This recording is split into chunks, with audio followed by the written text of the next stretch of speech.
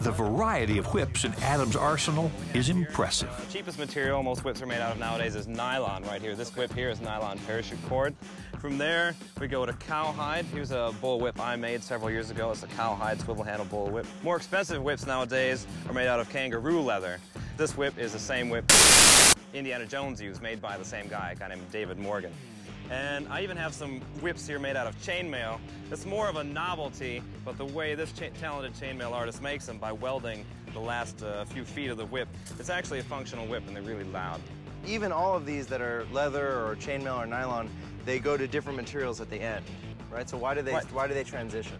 Well, first, this little bit at the end, anatomy of a whip here, this is called a fall, and it's just a strip of leather, and this is a replaceable end because this takes a lot of abuse as is at the end of the whip. So I want this part replaceable, so then I can put a new end on my whip as it wears out.